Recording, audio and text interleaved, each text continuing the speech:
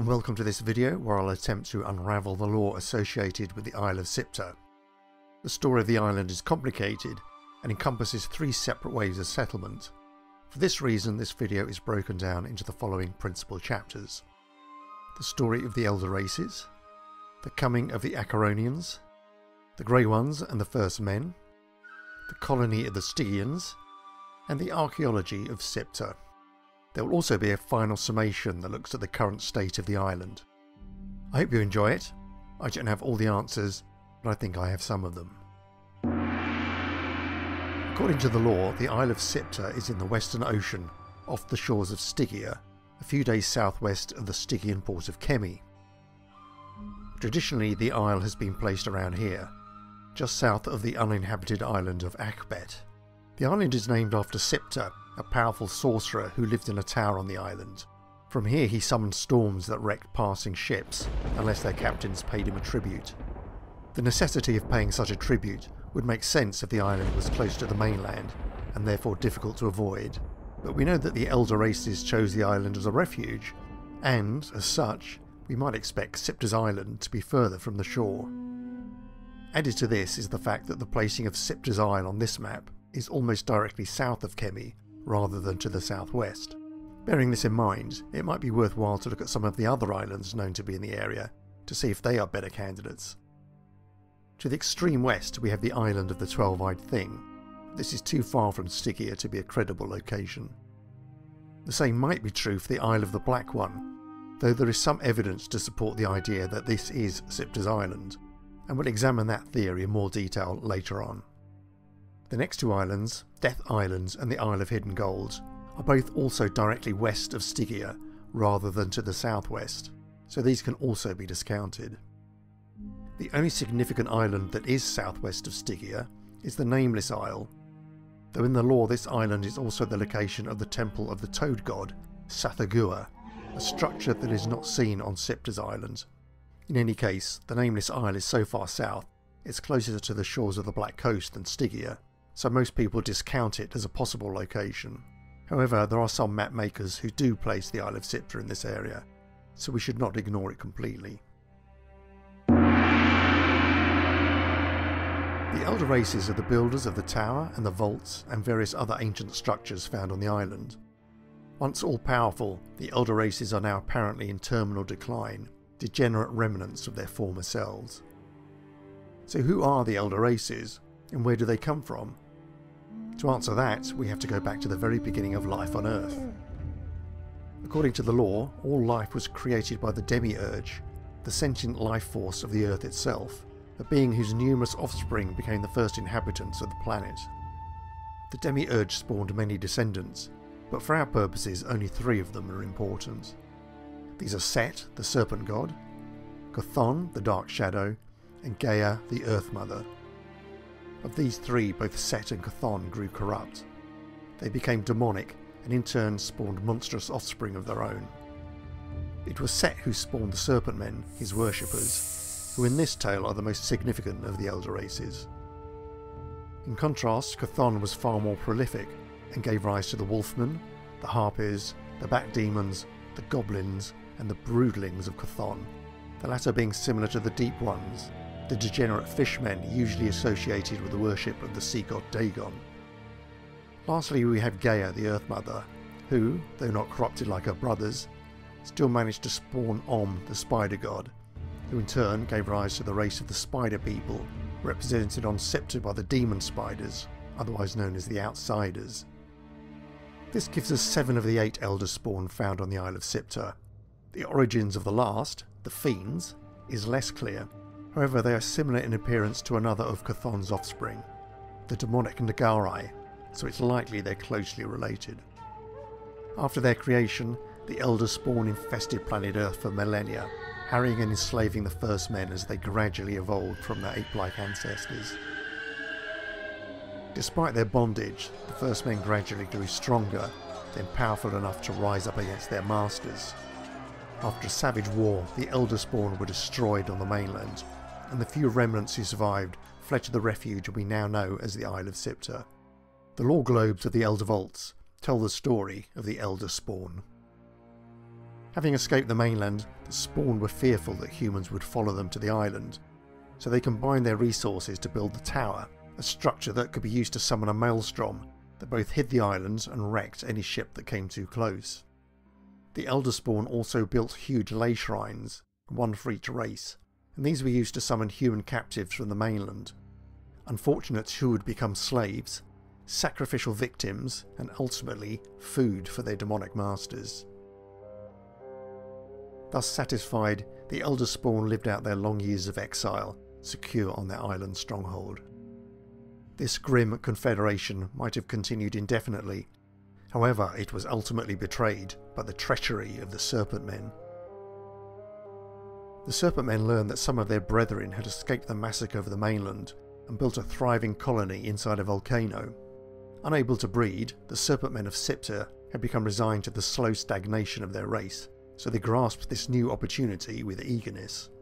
However, entry to the mainland's volcano colony came at a price, and to buy their passage the Serpent Men had to bring with them a valuable offering. It's not clear what dictated their choice, but the offering chosen by the Serpent Men was a powerful artifact known as the Shining Trapezohedron, a large gem that was the source of the tower's magic. The Serpent Men stole the Trapezohedron and took it to the mainland, leaving some of their companions behind to allay the suspicions of the other races. However, once the gem was taken, the tower could no longer function. The ley shrines ceased to work, and, as the supply of human slaves ran out, the Elder Spawn started a bitter civil war over their few remaining resources. The war was a foolish distraction, as, with the tower inert, the island's protection, the Maelstrom, could no longer be summoned, and it was not long before the humans of the mainland launched an invasion fleet, their intention to destroy the last of the Elder Spawn once and for all. In desperation, the Elder Spawn reunited and called on the gods of the Outer Void for help. The Dark Gods obliged, and a new crystal was formed, one that rekindled the Maelstrom and destroyed the human invaders. But the Elder Spawn had forged the crystal in haste. The gem was imperfect, and the Maelstrom grew uncontrollable, scouring the land indiscriminately, destroying the Spawn and their works, as well as the vengeful humans. Almost everything was obliterated. The only buildings of the Spawn to survive the chaos were those on the southern island, but even those were left in ruins. Aside from the destructive power of the storm itself, the flawed gem also drew down eldritch monsters from the frigid Outer Void, creatures that even the Elder Spawn could not overcome.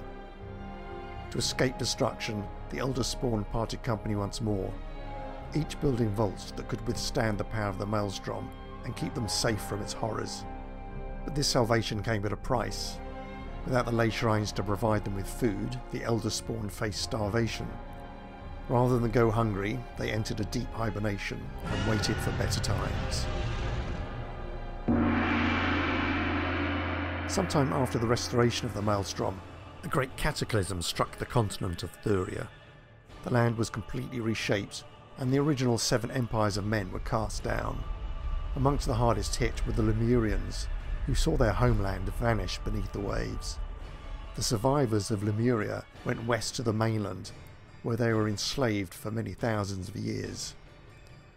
Eventually they overthrew their masters, who, in turn, fled west themselves, where they mingled with the inhabitants of Old Stygia to found a new civilization, the sinister and powerful witch kingdom of Acheron, a land of dark and terrible magic.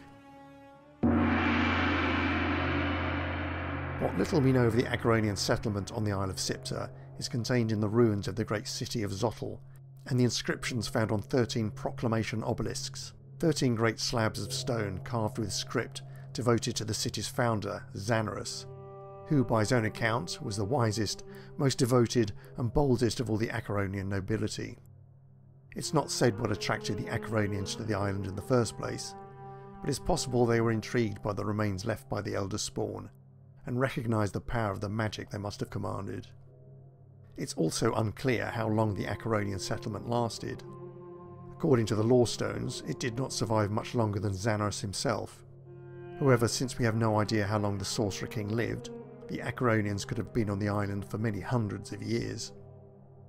Whatever the timescale, the proclamation obelisks allow us to sketch out the fate of this doomed people.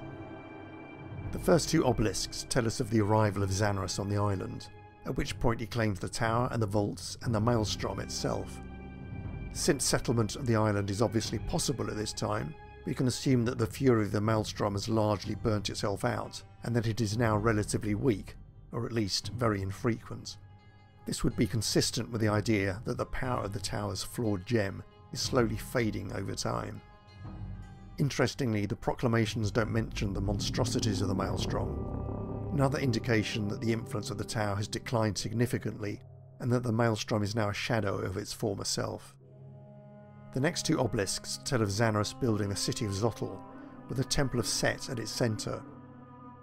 It is almost certain that the temple referred to is, in fact, the Vault of the Serpent Men, but that Xanaros was unaware of its purpose and believed it to be a shrine devoted to the ancient serpent god. This theory is supported by the fact that the Vault of the Serpent Men is surrounded by Acheronian structures that have clearly been built to incorporate it. Obelisks 5 and 6 reveal that Xanaros has learned of the presence of serpent men on the island, and that he is alarmed to find these ancestral enemies of humankind living within his city.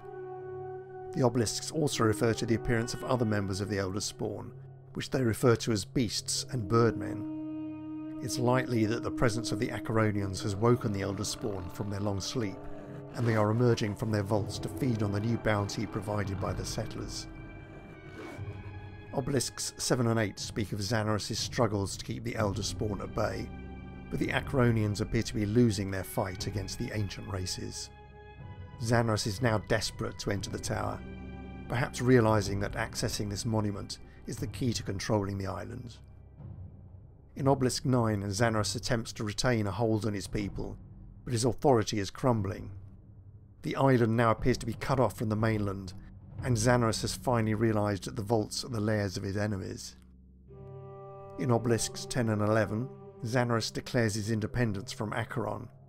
He blames Acheron for not sending aid to help battle his enemies, but he also appears to be losing his grip on reality. The final two obelisks reveal Xanaros' belief that a conjunction of the planets will open the tower to him. Perhaps this was a delusion, perhaps not, but in any event it is too late, for the inhabitants of the city are quickly overcome and destroyed by nightmarish forms. The settlers are exterminated, leaving behind only the animated skeletons of their foot soldiers and guards, miserable remnants doubtless raised from the dead by residual magic seeping from the stones of the ruins. Once the Acheronians were destroyed, the Elder Spawn appear to have retreated to their vaults to resume their slumber. It's not clear why they didn't attempt to reclaim the island once again. Perhaps the gem of the tower was now too weak to power the ley shrines and provide them with sustenance. Whatever the reason, they returned to their underground refuges and closed the doors behind them, leaving the surface to the few unfortunate humans who still managed to cling to existence on the cursed island. But it's not only humans who live on the surface. There are others here too, a people whose place in the history of the island is still unclear. These are the Grey Ones. The Grey Ones of Siptah are very similar to another race mentioned in the lore, a people known as the Black Ones, a race of fierce ebony giants whose culture centred on an ancient magical pool. Given their obvious similarities, the Grey Ones and the Black Ones must surely be connected in some way, perhaps as different branches of the same tribe. We have already mentioned the Isle of the Black One. This is their only known location, and it's possible that this island and the Isle of Siptah are the same, though, as stated earlier, the reported location of the Isle of the Black One does not tally with the description we have for Siptah's island. In the lore, the Black Ones take captives to their sacred pool and fling them into its green waters, where a grotesque process turns their victims' flesh into shrunken grey stone. These gruesome statues are then kept as trophies. On the Isle of Siptah, many similar statues are also found, the mysterious figurines, most being representations of the otherworldly horrors that emerge from the maelstrom. However, on Siptah we see this grim process only in the reverse. When a mysterious figurine is taken to the pools of the Grey Ones, the water erupts and liberates whatever creatures were captured in the stone in the first place. But where did the Grey Ones come from, and for how long have they lived on the island? The lore suggests an extraterrestrial origin for the Black Ones, possibly the same void that excretes the horrors of the Maelstrom onto the island. There are no mysterious figurines that capture any of the Elder Spawn. This suggests that the Grey Ones arrived during one of the Elder Spawn's long periods of hibernation. However, later in this video we'll examine evidence that the Grey Ones settled the island while the Maelstrom was still powerful. If this is true, it's likely the Grey Ones arrived on the island soon after the Elder Spawn first retreated to their vaults. The Grey Ones live amongst the impressive ruins of the southern island, but they do not appear to have been the original builders of these structures. We'll discuss this in more detail later, but the Grey Ones' creative abilities appear to be limited to crude paintings and rock carvings. They do not even make their own weapons. These are made for them by a group of inhabitants we've not yet discussed, the First Men, humans descended from those who invaded the island millennia ago to wreak their revenge on the Elder Spawn. When the tower's gem was rebuilt and the Maelstrom returned, these human warriors were driven to the relative safety of the southern islands, where, over many centuries, inbreeding and perhaps the influence of malign magic transformed them into either dwarfish semi-men or lumbering misshapen giants. The First Men mainly dwell on the western side of the southern island, the part now known as the Isle of Dusk, though there is also a small colony to the east, on the Isle of Dawn. On the Isle of Dusk, the First Men form two distinct communities. Some live in the remains of the shattered citadel, where they worship the horrors of the Maelstrom, appearing to be either the allies or the slaves of these creatures. In contrast, a second group of First Men can be found living in their own communities, where they are apparently free from the influence of the Maelstrom monstrosities. The forges needed to manufacture the obsidian weapons of the Grey Ones are found in the territory of these free First Men, so is there a connection to be made here? Perhaps the free First Men fought against the horrors and made an alliance with the Grey Ones who exchanged their aid in battle for obsidian weapons. This might explain why only the horrors of the Maelstrom are found in the mysterious figurines. They are trophies taken in battle. However, an inconsistency in this theory is the fact that some figurines contain warriors of the Silent Legion. These warriors are presumably either the allies or slaves of the Maelstrom monstrosities, but nothing is known that would explain their presence on the island. Giant kings are also found in these figurines, but we'll discuss this later. The unhappy story of the Stygian colony is well documented thanks to the 24 journal scrolls left behind by Siptah, a scribe and minor magician of the Stygian court who accompanied the expedition to the island. The Stygians sent an expedition to the island for three principal reasons. Firstly, to establish a base to counter the pirate threat, notably that of the Black Corsairs. Secondly, to establish the island as a trading hub for the Stygian merchant fleet. And thirdly, as a project for the Crown Prince of Stygia, one that would keep his troublesome presence from the court. Initially, the expedition started well, and the Stygians made a base amongst ancient ruins, naming their capital New Luxor. Siptah recognised many of these ruins as being of Acheronian design, but had no clue as to the origin of the Elder Vaults they came across. We should also note that Siptah does not mention the Maelstrom, suggesting that the imperfect gem that energised the tower had, by now, failed completely and left the island at peace. Neither did Siptah mention any sightings of the Elder Spawn at this time, so we can assume that they were unaware of the presence of the Stygians and were still deep in slumber in their vaults. Eager to discover more, Siptah travelled to the island's interior to see the tower, then journeyed west to visit the ruins of Zottel. Here, Siptah read the records of long-dead Acheronian scribes to gradually learn more about the vaults and their construction. Unfortunately, Siptah's studies were interrupted by the murder of the Crown Prince, and this forced him to return to New Luxor, where he found the Stygian settlement in a state of anarchy.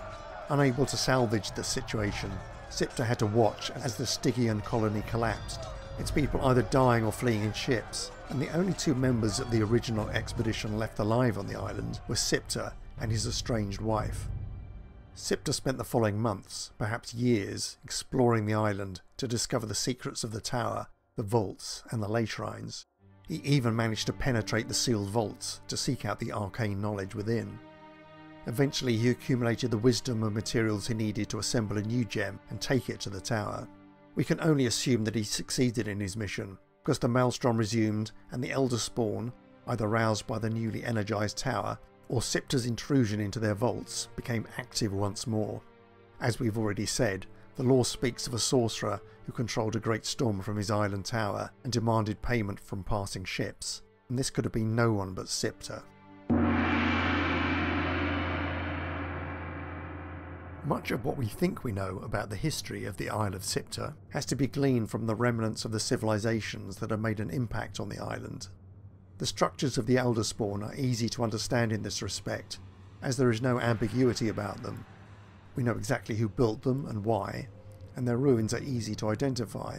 There is a theme common to all Elder Spawn constructions. The stonework of the Elder Spawn is highly finished black basalt, which is then inlaid with gold, and this same theme is repeated in their interior decorations, statues and other items. It's even seen in some armour types. Once you're familiar with this pattern, it becomes obvious which structures on Siptah were built by the Elder Spawn. However, other building traditions are less easy to understand, in particular that of the Acheronians, who appear to have adopted two entirely different building styles. The first style is best exemplified by that found in Zottel, the Acheronian capital. The second style is seen in many other structures on the island, for example in the ruins of New Luxor or the New Chemi Docks. Both styles of building are distinct and easily identifiable, but it's not clear why there are two styles in the first place. In the city of Zottel, the stonework is dark, bulky and crude, with tall towers dominated by burning beacons. This style is also seen in the raised aqueduct or roadway, whose ruins rise above the southern island. This roadway appears to lead to the Forge of the First Men, which is built in the same manner. The only other place this style of building is seen in quantity is around the central tower, where Acheronian stonework surrounds it almost completely. One very distinctive aspect of this design is the statues that feature frequently in the stonework. These hunched figures with their clasped hands will be familiar to anyone who has visited the exiled lands, as they are virtually the same as those seen in the unnamed city of the Giant Kings. The two building styles, that of Zottel and the unnamed city, are extremely similar and feature many of the same motifs. In contrast, the second Acheronian building style is much more attractive, featuring elaborate domes, serpentine friezes, and gold cladding laid down in a quilted pattern. This style has a Stygian feel to it, which is understandable when we remember that Acheron was founded in part by people from Old Stygia. However, we know it is Acheronian because Siptah identified it as such when he first landed on the island. Also, the structures built by the Stygians currently on the island are mostly made of wood or dried mud. The only masonry they've attempted so far are a few stone lighthouses on the southern island, and these bear little resemblance to the works of the Acheronians. So why are there two different Acheronian building styles? A clue might be found in the proclamation obelisks described earlier. In reference to the city of Zottel, one obelisk says, "Behold that which Xanaros has created. Not even the masons of Python could create such a work. What other builder could claim to stand beside him?" At first sight, this might appear to be Xanaros claiming credit for designing the city. However, what if we take these words literally, and Xanaros did, in fact, build the city himself, through sorcery? If so, Xanaros may have deliberately copied the designs of the Giant Kings for some purpose, or he may have used the same source of magic as the Giant Kings and produced similar results. It's even possible the Giant Kings built the city at his request, or that Xanaros himself was a Giant King. Giant Kings do appear to have visited Siptah in the past, as they are found amongst those captured in the mysterious figurines. However, with the information we have, we can do little more than conjecture. One interesting footnote is the fact that the Forge of the First Men is also built in the Zottel style. The southern island is the only known source of obsidian, so did Xanaros build a forge there to create obsidian weapons that he hoped would defeat the Elder Spawn? Forges that were later taken over by the First Men? Or perhaps Xanaros recruited the First Men as workers, then trained them as armourers to equip his own people? This would explain how the first men developed the skill to make obsidian swords and axes, and if Xanaris had placed a taboo on these weapons to avoid rebellion, it would explain why the first men didn't use these weapons themselves, but made them only for the use of the Grey Ones. Speaking of the Grey Ones, the ruins they inhabit also deserve some scrutiny, as the stonework of their temples is unlike anything else seen on the island. It's unlikely the Grey Ones built these structures themselves, otherwise they would have repaired the damage done to some of these buildings, damage presumably caused by the Maelstrom, back when it was powerful enough to scour the land. It's likely this damage was caused by the Maelstrom, because the destruction is worse the further north you go, with many tumbled columns and towers destroyed or pockmarked by the impact of flying debris. In contrast, the buildings on the southern shore of the southern island, those furthest from the tower, are virtually untouched. The only original contributions made by the Grey Ones appears to be their banners and paintwork, and the occasional crude stone carvings. In the proving grounds you can see where some of their painted patterns have been damaged by the Maelstrom, which indicates that they must have arrived on the island when the Maelstrom was still strong. The Grey Ones certainly appreciate the destructive power of the tower, and pictures of it appear in their temples, above which are patterns that must represent the Maelstrom itself. The origins of the Grey One ruins must remain a mystery for now, though it's possible that the distant ancestors of the Grey Ones did build them originally, but that their degenerate descendants have now lost their skill in stonework. Let's now look at the current state of the island. The Elder Spawn are awake, but only a few venture outside their vaults, and those do not wander far. Perhaps they're afraid to explore further in case they encounter the free humans who are now plentiful on the island. Despite the loss of the new Luxor colony a generation before, there are many large Stygian bases on Siptah, and their numerous ships are anchored off the southern island. There are also pirates aplenty, nearly all of them belonging to the Black Corsairs, and their many encampments have turned the southwest of the island into their stronghold. Yet more freebooters, merchants and adventurers have established a settlement to the north, a large trading settlement called the Camp of the Castaways. Eldritch horrors still fall from the Maelstrom and haunt the shattered citadel, while mutated first men either worship them or keep to their homes. In the south, the mysterious Grey Ones also keep to their ruins, their thoughts and desires unknown, and perhaps unknowable. However, there is yet another group that we've not yet touched on, the Accursed. Men and women who were torn from their mainland homes by the forces of the Tower and delivered to the ley shrines. Those who did not become the food or slaves of the Elder Spawn made homes for themselves amongst the ruins of Siptah. Most appear to live free, though those inhabiting the accursed citadel are in thralls of the horrors of the Maelstrom, worshipping them as gods, grotesque rites that mimic those of their distant kin, the first men in the shattered citadel. But perhaps we should not be surprised. By all accounts, the accursed have been twisted by the magic of the ley shrines, and many of them might not be quite human anymore. But one question to ask is why so many people appear to seek out the island and live there willingly. The storm-swept land would seem to offer few attractions, yet Siptah draws many to its shores, not just the shipwrecked mariners who have no choice but to be there. The answer might lie in the many rusting cages that litter the camps of the island and the ships moored off it. Even the ships wrecked off the coast are heavy with these iron prisons. Could it be that the island is now a giant slave market? That men have learned how to use the ley shrines, and now capture those who are transported to the island against their will? You can even find cages in the camps of the accursed, and many contain prisoners.